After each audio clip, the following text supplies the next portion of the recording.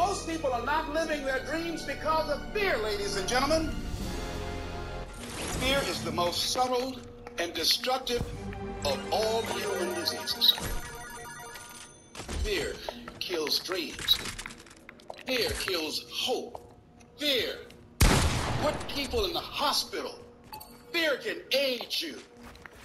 Fear, ladies and gentlemen, can hold you back from doing something that you know within yourself that you're capable of doing, but it will paralyze you. And I ask you a question, what is the benefit? What's the benefit of allowing fear to hold you back? What's the benefit of giving up on yourself, of not stepping out on life and taking life on? What is the benefit for you? What's the plus in that? You got to ask yourself, how long am I going to allow this to hold me back? You cannot let your fear hold you back from your destiny. You have to feel the fear and do it anyway. Do it broke, do it scared, do it nervous, do it trembling, do it on your knees, do it with help, do it on crutches, do it in a wheelchair, because you don't want to end up in a nursing home sitting on a bedpan wondering what would have happened if you'd only had more courage. You don't want to end up in an old folks home and the dying thought is, I wish I had them. You don't have as many opportunities in life to take that gamble and allow life to play you. You must play life.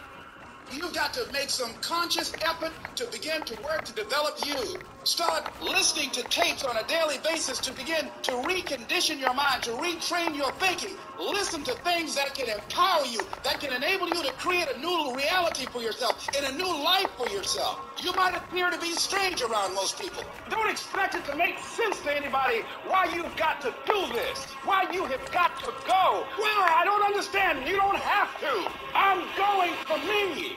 This is something I have got to do. Now, will it be turbulent? Yes. Will it be easy? No. Will you have some opposition? Yes.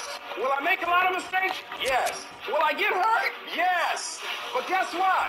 There's no gain without pain. How do you stand the race, Les, when you lost your money, lost your car, had no place to stay, sleeping in people's houses, on their floor, on their couch? How do you handle the time when you borrowed money and couldn't pay it back? You felt humiliated when people you love who didn't believe in you told you you ain't nothing. How do you keep on coming back again and again? Well, you've lost your business or lost your job or lost your home and you've been completely devastated. How do you come back? Oh, let me tell you something. It's possible. The greatest achievement in somebody comes right after their worst defeat.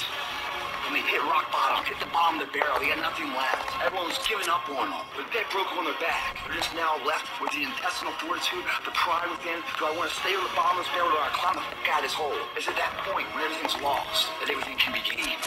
You've got to remind yourself, I know I got what it takes to do this. And it's necessary that you go at it with everything in you, pulling deep down within, challenging yourself. Once you have that belief that's so strong that overrides the crowd's belief, the adversities, anything, you welcome that because that right there is supposed to fucking happen. Because without that kind of abuse on you, you will not become the battle-tested, proven champion that holds the title, has the value of the title. You must go through those ends. Hit rock bottom. Your worst hour of despair becomes your best as you get back up. You learn from that. One third front of the other.